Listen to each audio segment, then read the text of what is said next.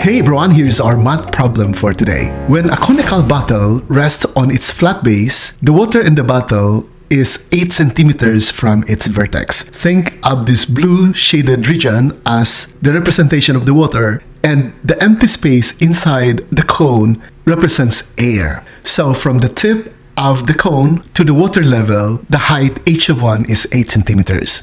Now, we turn this bottle upside down like in the figure at the right, and this time, the distance now from the base of the upside down bottle to the water level is h of 2 equals 2 centimeters. We would like to find the height of this bottle. You can pause the video and see if you can solve this geometry challenge.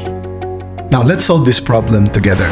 Let's concentrate first on this first cone. Let's construct a right triangle, and the height of this right triangle is h. The radius at the bottom of the cone is also the length of the leg at the lower part of this right triangle, and let's call that as r. Now in this part, we also have another radius, and let's call that as r sub 1, and we now compute for the volume of the water. This first term gives us the volume of the bigger cone. If we subtract the volume of this upper smaller cone, its volume is pi over 3 times its radius, which is r sub 1, squared times its height, which is denoted as h of 1. So this formula will give us the volume of this blue water. The value of h is given to be 8 centimeters, and we just copy all the rest. As the formula is written, there's nothing more we can do unless we know the value of the big R or we know the value of r sub 1. So using similar triangles, we can form this proportion.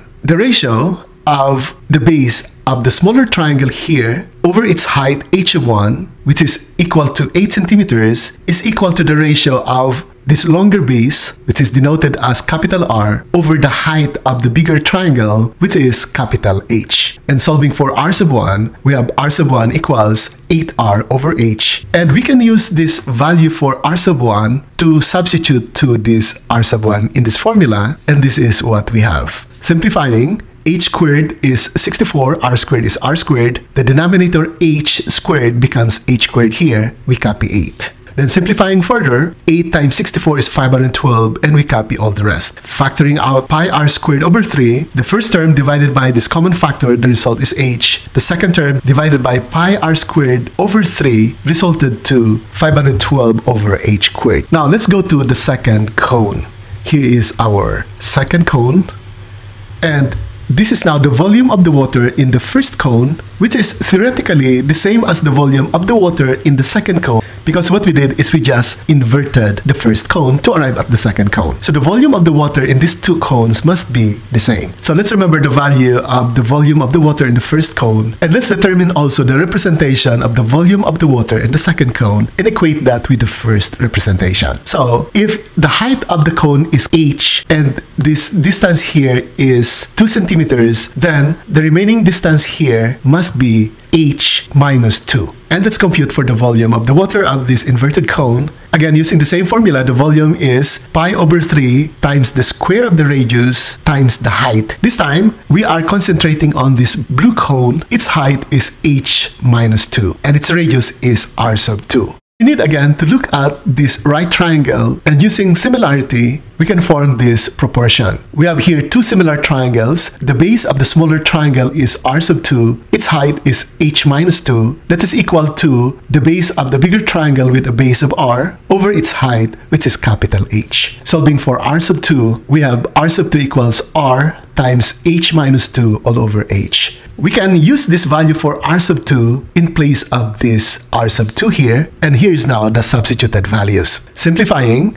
r to the second is r squared. The quantity h minus 2 squared is this part, and the denominator h squared is this h squared. In the denominator, all the rest are copied. Then the square of h minus 2 times the quantity h minus 2 is the quantity h minus 2 to the third. And here is now the result. If you are going to compare this now with this, these two volumes represent the same volume of water. These two expressions can be equated, and we arrive at this result. This volume is this part. This volume here is this part. Now, there's a common factor here of pi r squared over 3 and pi r squared over 3 at the other side. And we can divide both sides by that factor. And what's left is h minus 512 over h squared at the left. The quantity h minus 2 to the third over h squared at the right side. Then multiply each of the terms by h squared. This h times h squared becomes h cubed. H squared divided by h squared is 1, so what's left is 512 here. And multiply the right side also by h squared. What's left is the numerator, the quantity h minus 2 to the third. Then using the cube of a binomial, we can expand the right side as the cube of the first term minus 3 times the square of the first times the second term plus 3 times the first term times the square of the second term minus the cube of the second term. Then simplifying, here is the result. Then h cube and h cube are the same also. We can subtract h cube from both sides of the equation. And simplifying, we now have this result. Then this is a quadratic equation. So let's write this in standard quadratic form. Subtract 6h squared from both sides, subtract 12h from both sides, and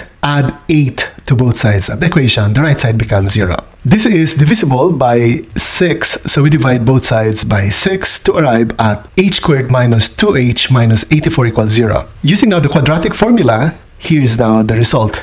H is negative of negative 2 plus or minus the square of 2 minus 4 times 1 times negative 84 or positive 336 all over 2 times 1. 4 plus 336 is 340. The square root of 340 is 2 square root of 85. And divide each of the terms in the numerator by 2 to arrive at 1 plus or minus the square root of 85. But h is the height of the cone, which means h must be positive. So we only accept the value 1 plus square root of 85. And this is approximately equal to 10.2 centimeters. So going back now to our main problem, what is the height of this bottle? The answer is 1 plus square root of 85 or approximately 10.2 centimeters. And this problem is now solved. Bye for now.